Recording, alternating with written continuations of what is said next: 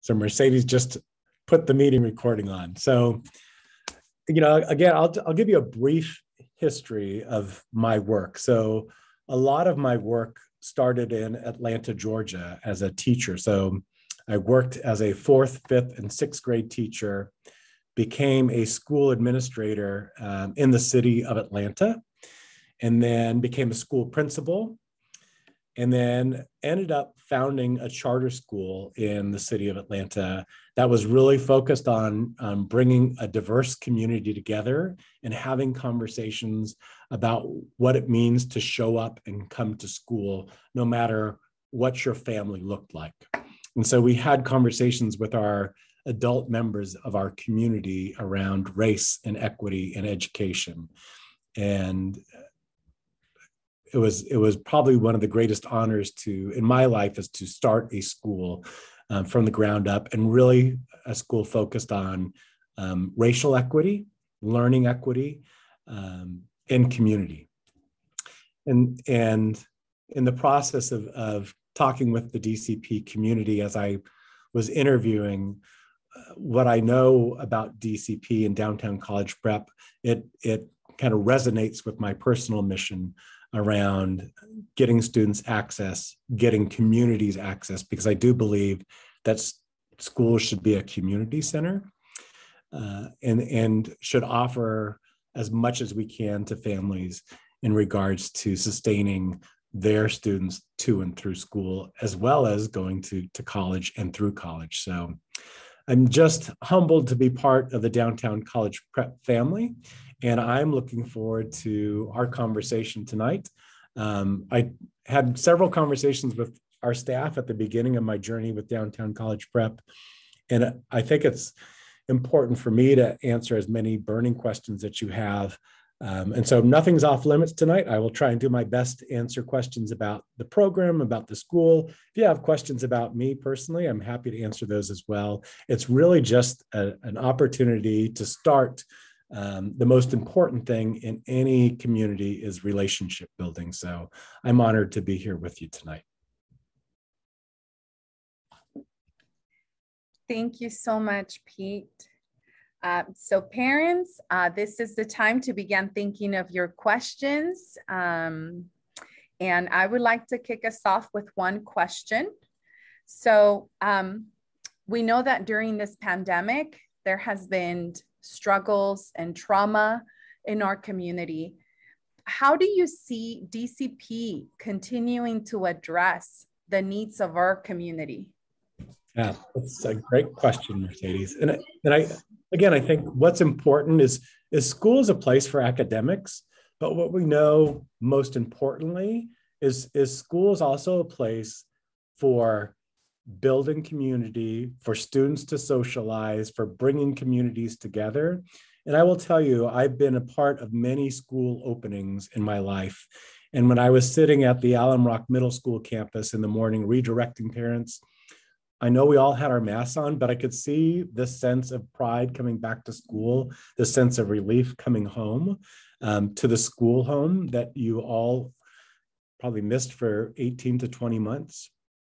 So to me, I think it's important to make Downtown College Prep not only a place for learning and growing, but a place where students can talk through the things that they need to talk through, that they really didn't have this social outlet that we all are very familiar with the school. So to me, I think that's one of the key things is making sure that school is a safe place to go to. So we know that, from a health perspective, that we are following the guidelines and the safety protocol and making sure, first off, that school is a safe place to go to from a health perspective, a safe place to learn as far as, academically, physically safe, but also a place that is safe to kind of be fully transparent in who our students are at this time, right? And the fact that, there have been many things that have happened to us over the last 20 months, and we need to kind of be there in community. And I think that what I'm seeing in the Downtown College Prep campuses is that there's this ability to bring community together.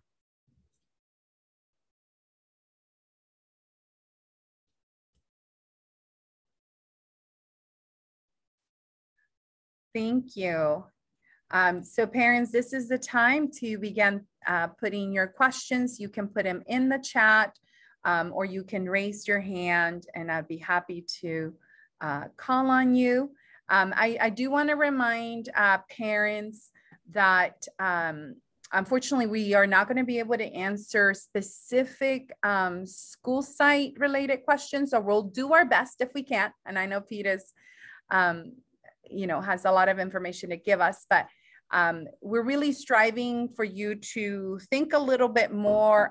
What would you want to know from our new leader? And any hopes that you might have or concerns that you do have as for DCP, this would be the time. So thank you. Vamos a, oh, yeah, it's been translated. Of course, I was going to go into translation. I do see, it looks like Michelle Berry has asked a question about COVID-19 and what are we doing to check the kids? Have them not work. Chat. Mm-hmm. So I think one of the things that we did from day one is we're offering COVID testing at all of our sites.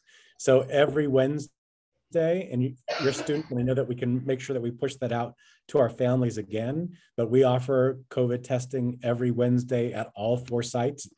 And so there's that. I think we are following all the COVID safety protocols.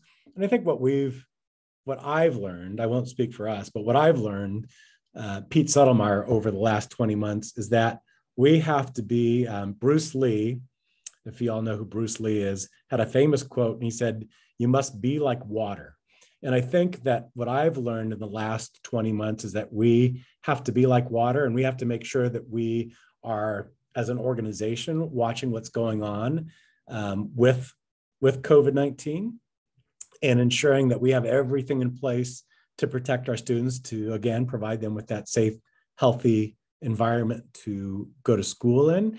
And then if a case comes up, that we handle that according to the protocols established by Santa Clara County Department of Health. So we I know we have 95% of our staff vaccinated. We are asking that 100% of our staff is vaccinated. We are asking that from a staff perspective, that our staff is tested. And so especially if they're unvaccinated, we're asking them to be tested every week. And so we are just really kind of keeping an eye on this and working with our constituents and stakeholders to make sure that that environment is provided for them. Mm-hmm. Thank you, Pete. I do see Sarai has raised her hand, so I want to give a chance, and then we'll come back to the questions that are on the chat. Sarai, you want to ask your question? I think you're on mute, Sarai. Thank you. Nice I do it all the time. Nice to meet you. I know, nice to meet you. Okay, so my question might come in like a 2-part kind of question. And this is just because of some past experiences, which is where my question comes from.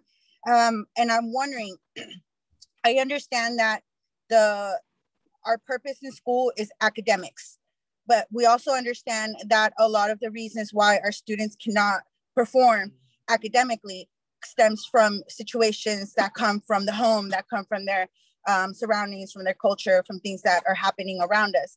And so with that being in mind and understanding we're in a space where our students are predominantly low income, and our culture comes with some generational traumas and things like that. And so we have built a space like the DCP Parent Coalition, which deals with the academic stuff, but as well with resources for families. And so how important is it to you to connect with us parents and give us space to also work in the form of maybe fundraising for certain events or resources we want to bring? How important is it to you to take us seriously as parents when we speak up about something or when we need something? So there. You're welcome. I think there are 2 questions, and please tell me if I'm not answering your question. But to me, I think a high functioning school provides resources for families, right? And so what does that look like? It looks like tapping into, tapping into other nonprofits who can help our families access housing, tapping into other nonprofits who can help our families access food, financial literacy. So to me, a high functioning school needs to be a community center, right? So Sarahi, you hit it exactly, is that it's not just about academics, because if a child is worrying about where they're sleeping, if a child is worried about where they're getting food, if a child is worried about traumas that they're experiencing, then we can provide the best academic experience for a student, but without providing resources and really identifying those resources for the schools, then the academic pursuits are a lot more difficult to attain, right? Because we are processing trauma, and our students are processing trauma. I think the other question was about parent voice. And again, I think parent voice, all voices are important to me. I think one of the things that I've learned in my experience with schooling is that we all have our differences, right? We all have our understanding, and we all come with our best intentions. My goal is to work with all groups: parents, students, community stakeholders, our authorizers, right? The Santa Clara County Office of Education, the San Jose Unified School District, and really understand that we have differences, but what we're focused on is our student success. And so I think, I said at the very beginning that I don't want this to be our first time we have this conversation. I'm looking forward to talking with the Parent Coalition. I'm going to, I know Mercedes will share my mobile number and my email communication. So I think it's important to have conversations, and it's important to seek understanding, right? So my role right now within these 90 days is to listen and learn, and then from that, think about how we stitch everything that people have shared and different stakeholders have shared, and how we stitch that into building a better downtown college prep. The foundation is strong. It's beautiful. I think, now we focus on what we have and how we become better. Did that answer your question, Sarahi? Yeah, definitely. I was really looking for seeing how important it is coming into a charter school. There is an expectation there where we do care about what families think and what families want. And so I was hoping to hear that that it is important to you, but you said that being in communication with everybody is important. So yeah, you did. Thank you. Thank you. So we've received some questions through the chat, and I know I have two parents that raised their hands. So let's do a few questions in the chat, and then we'll get to the raised hands. Maria asked on the chat, and it's in Spanish, so I'm translating. Hi, my question is, I'm worried about supervision in some bathrooms. There's been concerns on the smell of marijuana. And and also, can there be more strict on the clothes? Or I'm assuming by clothes, they mean the uniform code or policy.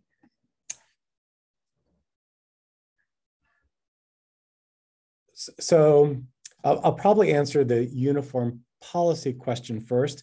What we know is that we we cannot require parents to buy uniform pieces. So what we can legally do is say that this is the preferred dress code of downtown college prep, right?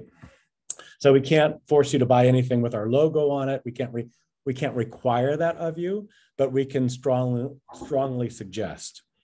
I think what we have to understand about community is that we all have different levels of fulfilling that request. And I think we have to understand that not everybody is able to meet that request in full. You know, I was again at Allen Rock High School and was kind of supervising lunch today. And, you know, for the most part, I saw our students in their uniform, but I also saw very different interpretations of the uniform. I think uniforms are nice, but I think we also have to focus on the fact that uniforms are not, uniforms don't add to the academic success or social emotional success of a student. And so I hope that answers your uniform question and kind of the worldview that we are forming around uniforms. Mm-hmm. I think in dealing with middle and high school, you know, supervision in middle school and high school is always one of those things that we have to be vigilant about, and that we will not, you know, I think the core focus of all of our staff is student safety. And I noticed that when I was at the high school today and middle schools in the days previous, that, you know, for the most part, I think our staff is around and being vigilant about being present in and throughout the campus. I think it's harder to answer to say that, you know, we will be able to kind of tackle all the societal issues that face our middle school and high school students. I think it's up to us, though, to help our middle school and high school students understand what making good decisions are around behavior and expectations. Thank you so much, Pete. So thank you to Claudia for keeping your hand raised. I want to turn it over. Claudia, ¿tiene una pregunta or do you have a question, Claudia? Yes, I do. I do have a question. This is in regards to how we're keeping the kids safe at school. Today, my daughter was sent home because there was an exposure at school. And so I had to go pick her up today. And so, you know, that was like my worst fear, you know, was letting her come back to school was alarming, because it's, you know, you're scared that, you know, some kids are either not vaccinated, or even if they are vaccinated, just because they're vaccinated does not mean that it's going to prevent COVID. So my question is why are students allowed to sit at one table 4 at a time in the classrooms if the CDC requires that, you know, we stay indoors 6 feet apart, and that's not being done in the classroom? So, you know, and I see Ruth on here, and so Ruth, you can help me with this one, or Joyce, you can help me with this one. But and I appreciate your question. But what we know with the CDC regulations is, as we learn more about the way COVID interacts, there are certain things that do not apply. And so the 6 feet inside, I don't believe applies anymore. I think it's actually reduced to, and Ruth, I don't want to, or Joyce, I don't want to jump in here without, is it? Yeah, so there is no physical distancing requirements anymore with from CDC and CDPH. They have they have asked that we ensure that there is other safety mitigations like masking, hand washing, making sure we're sanitizing. And so again, you know, we're doing the best we can in making sure that there are safety mitigations, you know, enforced at our schools. When we can social distance or distance, we do try to implement that. However, you know, as you know, our classrooms are a building and we can't expand our classrooms. And so unfortunately, to ensure that we have students in our classrooms and learning and back in person, we do need to just make sure our students are wearing masks, make sure that they're staying home if they're having any symptoms. And we have our weekly testing now that is free of charge. It's a very easy nasal swab. And so we're doing that every Wednesday for any of our students. And we're implementing emergency testing if we need to. And so we've got a great relationship with Inspire Diagnostic, who's been doing it actually since many of the schools have returned back in April. So just again, we're just trying to put as many safety mitigations, and masking is one of the most important. And again, just making sure we're doing everything we can personally and as parents to ensure that our children are staying home if they're sick, and just symptom screening prior to coming to school. So hopefully I answered your question. Thank you, Joyce.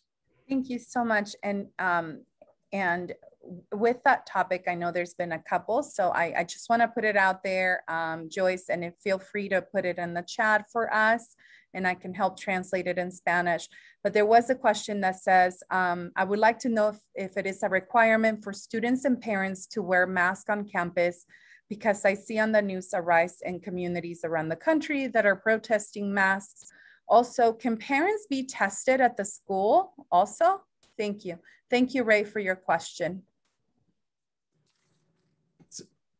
So it is a requirement as far as anybody on a downtown college prep campus must have a mask. So students, staff, parents entering downtown college prep. And Joyce, I made you take it off mute and then put it back on mute, but you can answer the question about testing or. Yes, currently we have it set up in our system to just test our students and our teachers. There is an option to open that up to our parents and our communities. We started school last Wednesday. We initiated this testing last Wednesday. So we were trying to ensure that we had a good system in place to make sure we're getting our students and our teachers tested correctly with proper procedures. And then hopefully we can open that up soon to our families and our parents and our community, because we definitely want to make sure that we are surveillance COVID testing as much as we can to catch any COVID positive cases ahead of time. So thank you so much, Joyce. I'm going to take a question from Coulter and then Julia. Coulter, you have a question? Actually, it's not Coulter, it's Coulter's dad. Oh, I'm sorry. I don't know why his name pops up, but it does. Coulter is now going to Davis. So thanks to DCP. Hey, listen, Pete, nice to meet you. Thank you. Mercedes, nice to see you again. My family is very active in athletics at the Alum Rock High School. I help coach the baseball team. Both my sons have played multiple sports at the school. What's your feeling on because I have this thing being an older parent that school and athletics were like combined, and athletics were very important to the classroom were very important to athletics. What's your vision for athletics on the different campuses, and any ideas on how to maybe expand them a little bit or make them a little more accessible to all the kids, much less the kids that already know about the sports? Thank you, Coulter's dad. I appreciate that question. You know, I will tell you that I think, and I'm going to answer, I grew up in Southern California and played water polo. So water polo is part of my high school experience, and I played soccer in middle school. So I understand the important social aspects that team sports give, and really the soft skills that team sports build. I think when it comes to athletics, it's a very expensive endeavor for schools to fund. And so I'm going to give you kind of my holistic overview of downtown college prep and kind of our fundraising strategy that is in the midst of being kind of worked out as we speak. But I think what we do as an organization is we look for programs that impact students universally.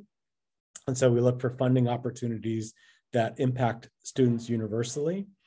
At the school level, we want to start to develop fundraising plans that can help schools kind of identify activities that will kind of help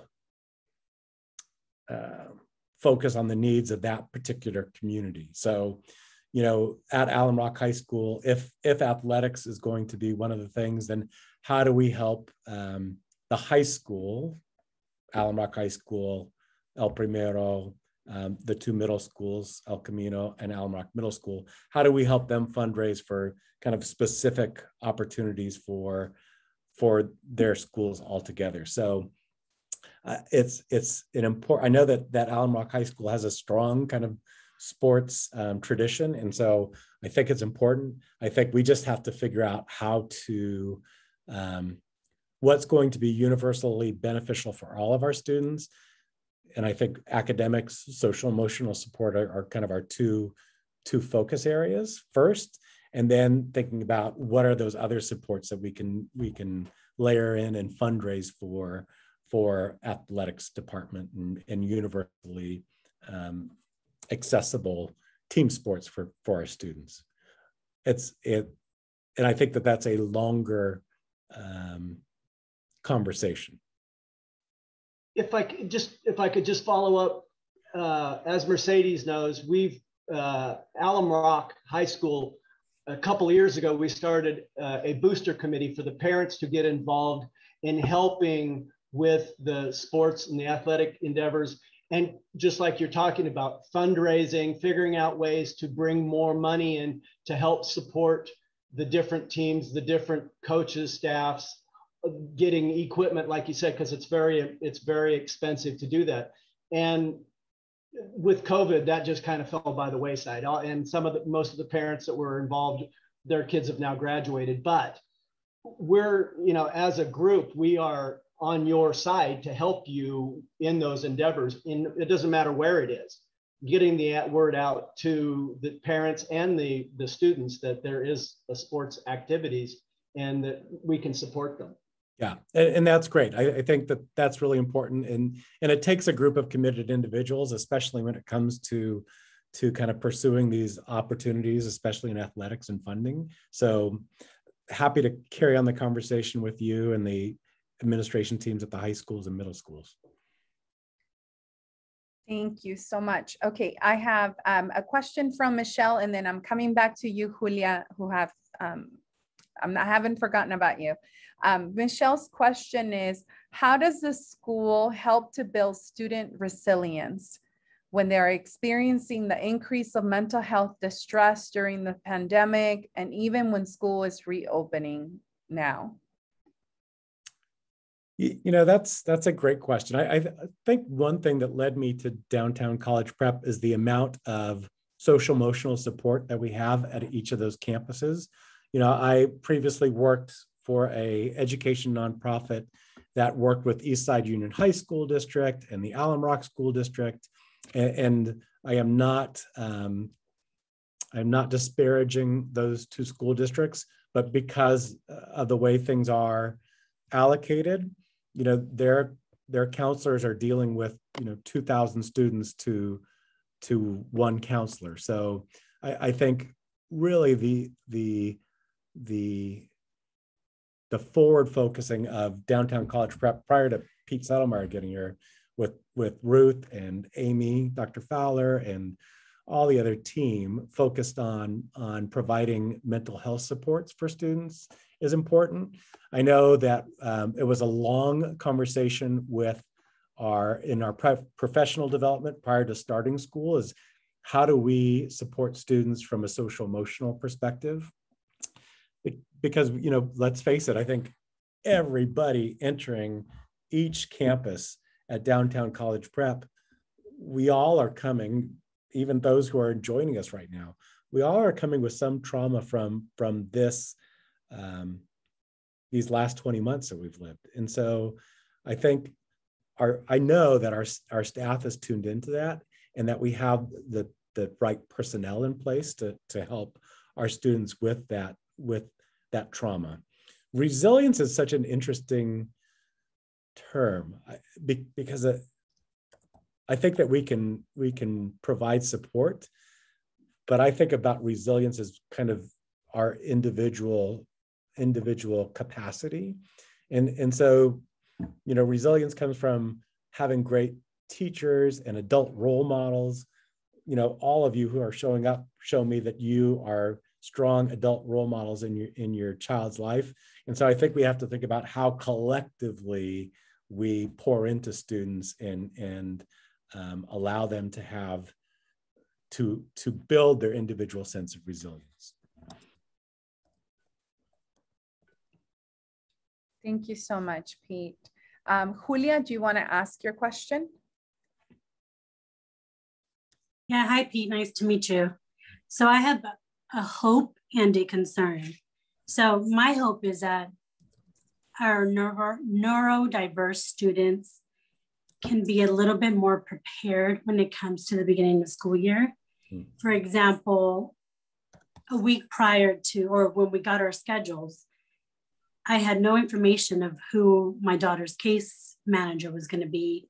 And if anybody knows what it's like to have a neurodiverse student, their anxiety level is 10 times, you know, on a scale of 10 times more than any normal person. So my hope is that DCP can get better at either communicating with the students or parents, or like when they get their schedule, at least we know who their case manager is and how we can communicate with them. I was able to get that information from Micaela before school started. And I thought that that was going to be enough for her. And this little girl just amazed me. She asked if she can go to the Lobo lab, and she introduced herself to her case manager. And she comes back home saying, I think it's going to be a good year. I wish that all the other students can have that, or just prepare them so then they don't feel at ease the first day of school. My concern is with not having enough hand washing stations for these students, because last week she did mention that because of how long it took to wait in line to wash her hands, she only had 5 minutes of lunch to eat. So, I mean, I would really like for us to be able to get some hand washing stations outside for not only her, but everyone else as well. I see Joyce and Ruth nodding their heads. So first off, thank you for that question. I appreciate you sharing about your child's anxiety. I can imagine too, that as a parent, if your child's anxious times 10, that you're probably anxious times 100. And so I appreciate you sharing that with us.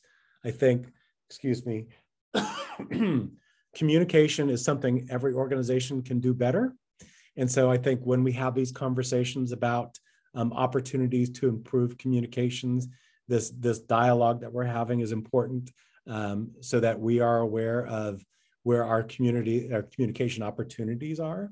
And so I appreciate you bringing that up as well, because I think as much as we can be proactive, we need to be proactive. That means connecting schedules and connecting people with caseworkers. You know, I think the one thing that I've also learned in schools is that, and you know this, it doesn't need me saying it, is that we are dealing with human beings, right? And so, and it's not a factory, right? I think schools used to be thought of as a factory, right? You know, you go in at kindergarten, you come out at 12th grade, you go on to college. That's how the kind of factory mentality works. But what I've seen both at Downtown College Prep is this very human aspect of the work that we do.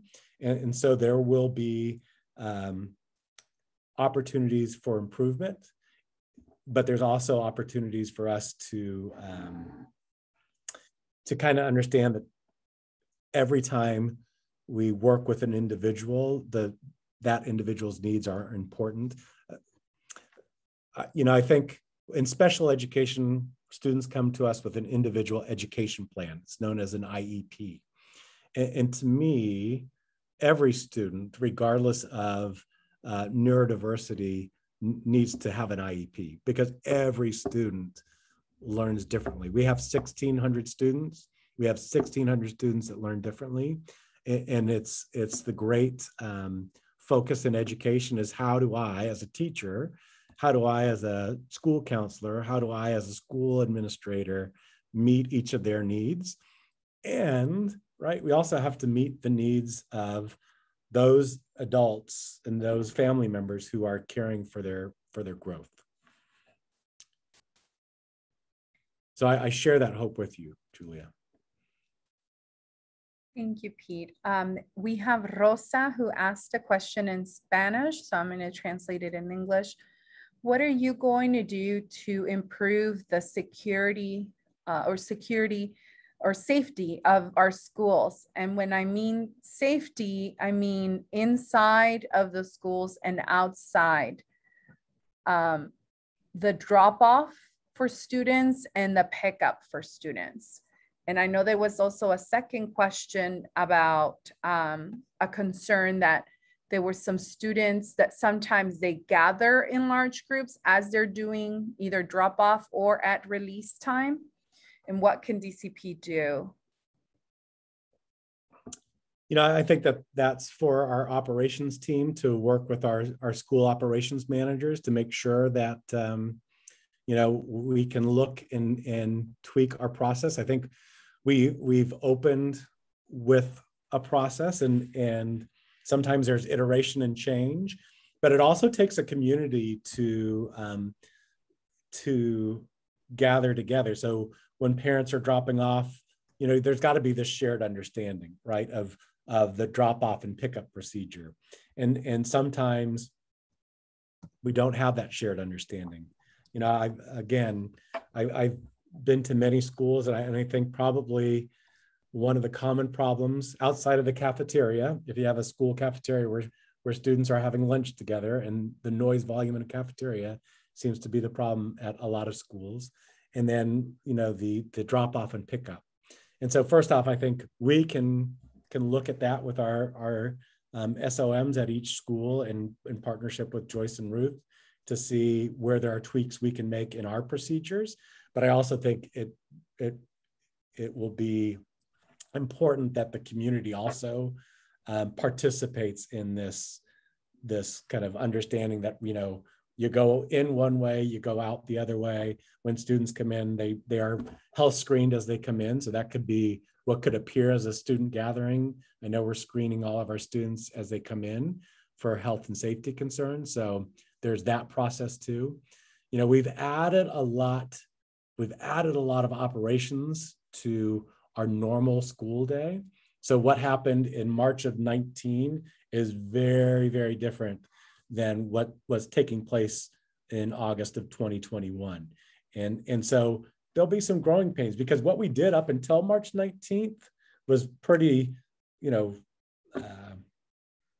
muscle memory, right? We all understood that these are the things we did. We've opened school in a very, very, very different atmosphere.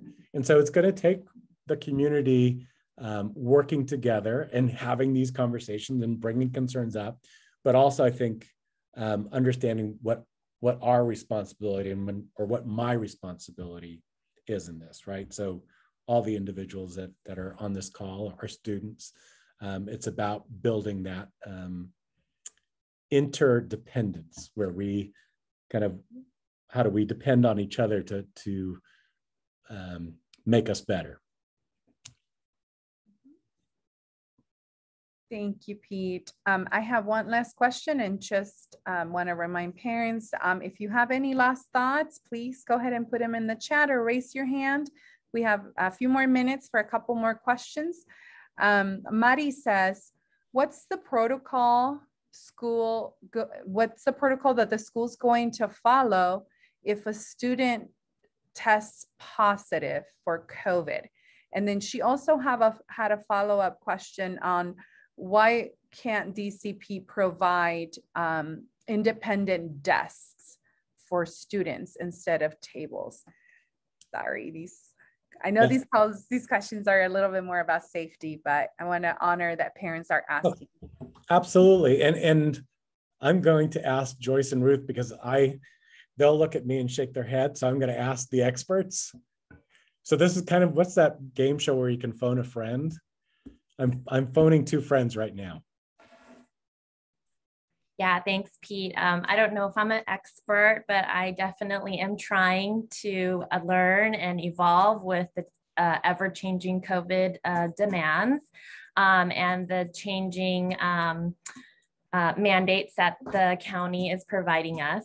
But when there is a COVID positive case at a school site, the first thing is that we ask the families, of course, to notify our schools. The schools have a very clear step on what they need to do to notify. I am the COVID designee for DCP, and so anything COVID related will come to me. And so from there, we decide on what scenario we need to follow. There's many different kinds of scenarios in COVID situations, depending on if the student's vaccinated, if the student is symptomatic, if they're not symptomatic, did they wear a mask, were they in a cohort, were they non-cohorted? So there's many different layers and questions and scenarios that we need to follow to ensure that we're taking the correct steps.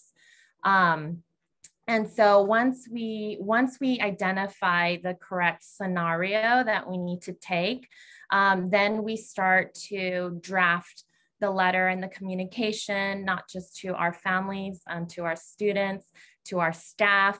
And so you can just imagine the amount of work and time that takes. And so we are doing the best we can to ensure that we are doing everything in a timely manner. Again, DCP has designated myself as the COVID designee. And so, and Ruth Shriver is my backup designee. And so between the two of us, we literally drop everything and we focus on ensuring the safety of our students and communicating what we need to communicate out to our families. And then we follow next steps. We also we need to report to our county any COVID positive cases, and then we get more direction from them depending on the situation. So that's kind of like the big picture rundown. Ruth, if there's anything else you wanted to add that I might have overlooked or not said. I think the only thing I would add is, you know, right off the bat, the first thing we try to do is isolate any person who might have symptoms or who tests positive if they're with us on campus. But most of the times, the exposures that we've had have come from somebody was exposed outside of DCP. And so typically we are having a family calling in and saying their student tested positive or their student was exposed to somebody else who tested positive. And so what Joyce is talking about, the scenarios, they're coming from what the California Department of Health is advising specifically for schools to do.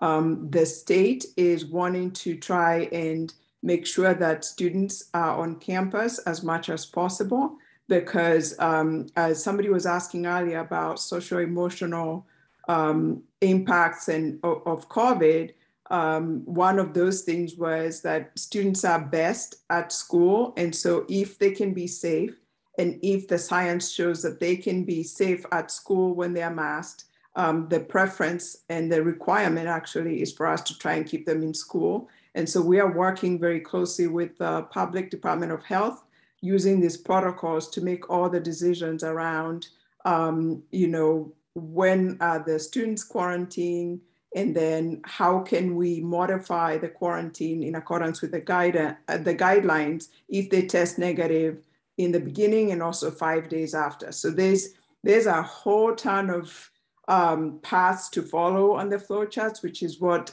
Joyce is describing. The cases that somebody was referring to earlier today took a whole lot of staff to make sure that we called all the families that were impacted, made sure that we contacted staff that were impacted, and put into place the things that we need to do to make sure that students have access to independent study, And so it's a whole lot of effort from our team, but also just want to assure you that we're making sure kids are isolated. If they show any symptoms, that would be the first thing we would do. And I believe you've all received the guidebook that Joyce and her team put together around all these protocols. And so that's also another source of information about what we are doing on the ground with respect to ensuring the safety of students on campus. And I'll just add just kind of a real life example of, Ruth and Joyce shared that, there was a case on campus today, and I was on campus, and immediately Ruth and Joyce were on the phone. The school administration was working. So it is something that we are highly aware of, and we are really truly just the fact that people are dropping everything, as Joyce mentioned, to make sure that student health and safety is the utmost importance for us.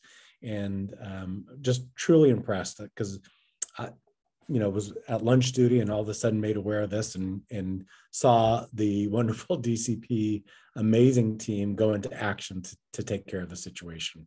So,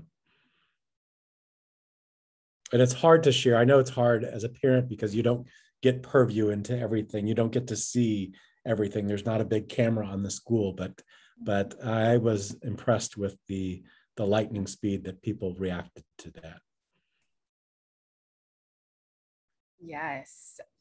All right. We have answered all of the questions that parents have typed in. Thank you for taking the time to do that. Oh, I see Michelle Berry did clarify. Yeah. The screening of students when they enter campus, sometimes there is a large group waiting, but she's just wondering how many people are screening students as they walked in. Yeah, I believe it depends on the campus and the personnel that they have available. I was at Allen Rock Middle School again the very first day of school and saw the process, and even for the first day, I think it's one of those things that we will continue to be diligent and continue to improve. Right? Again, it's this muscle memory. Right? We've done things prior to March 19th, like I said earlier, that became part of how we got to school and how we arrived and how we left. And now there's just some new ways that we're all going to have to learn that how we can arrive, and that muscle memory will build, but it takes time to build muscle. So I still haven't been able to build muscle. So I see the question from a parent about which campus had a case today. We had a couple of cases at Allen Rock Middle and Allen Rock High School.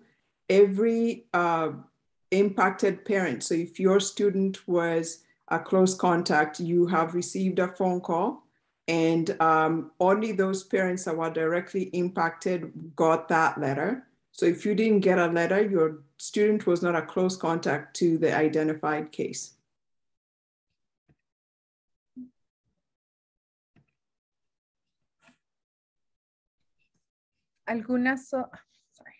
Any other, I was gonna speak in Spanish. ¿Alguna otra pregunta antes de cerrar nuestra conversación con nuestro nuevo? Any other questions? Hello. Yeah. Hi, Mercedes. This is Eva. Yes. I talked to you today hours ago. I got the job. Oh, hi, Eva. Welcome. Hi, good mom. Thank you. Thank you. I like the way Mr. Settlemyer is speaking, and yes, we are humans, and yes, we are prone to be resilient, right? So I want to give a little tiny little quick testimony. I did have COVID in February, and we're in August, and I want to tell every parent out there that it wasn't easy for me. But I'm safe now. I'm alive. I'm over it. My kids are safe. So we go.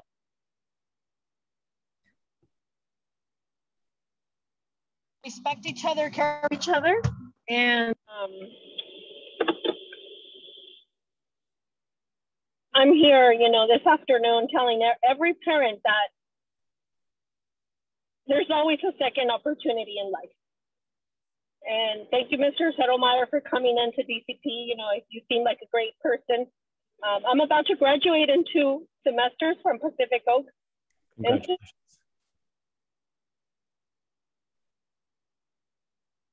Talk about challenge, right? So I got the job today and I'm happy.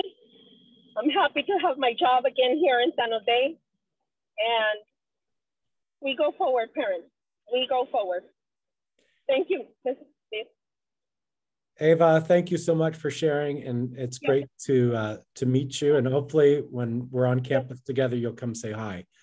So I know we're coming to our time, and like I said at the very beginning, this will not be the first time.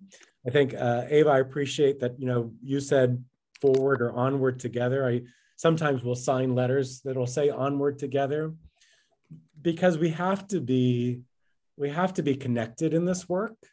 It's so important. It's why I do this work. And we're not always going to get it right. You know, I think as parents, we make mistakes, right? As people, we make mistakes. It's how we learn and how we move forward, right? It's how we learn and how we move forward.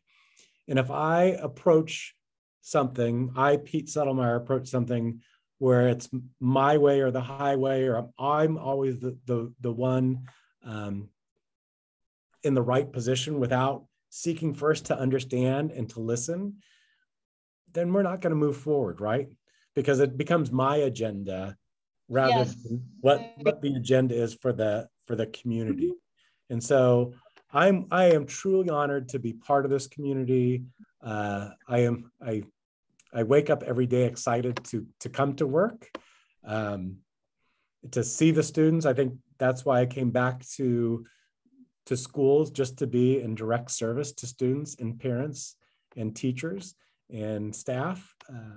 And so, you know, I'm available, and you know, this is a journey, right? This is when we think about racing, right? And we just saw the Olympics, and we know that sprint races get done pretty quickly, but marathon races take a long time. And they're really kind of thought through, right? A runner will pace themselves through that 26.2 miles.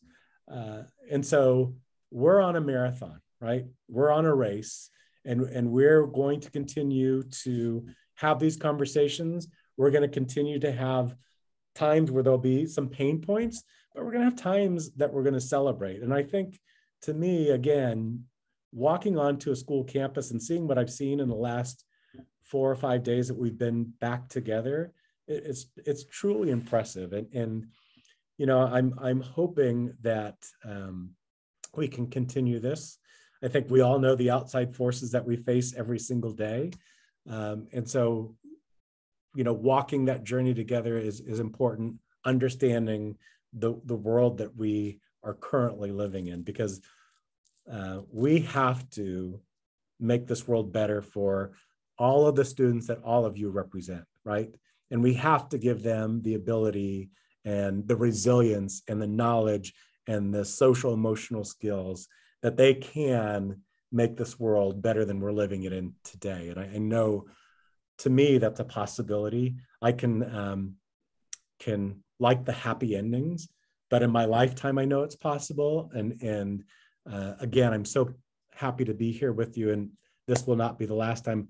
Mercedes, do you have my contact information? Yes. So Mercedes is going to put my contact information up. You'll have my email address. You'll have my mobile phone. So, you know, I can answer grand questions, right? When it comes to talking about what's going on with your student individually in your school, I will tell you the best way to do that is following kind of that communication with the teachers, with the school administrators. You know, I really am making myself available so we can kind of talk about the big issues, right? And talk about how we make DCP, which is already a phenomenal place, even better. And we do that by walking together. So you have my cell phone, you have my office phone, you have my email. And again, this won't be the last time that we come together. I'm looking forward to talking to the Parent Coalition. I'm looking forward to just meeting people out in the community when we can do that and when people feel safe. So thank you for your time. I see we're over because I hablas mucho.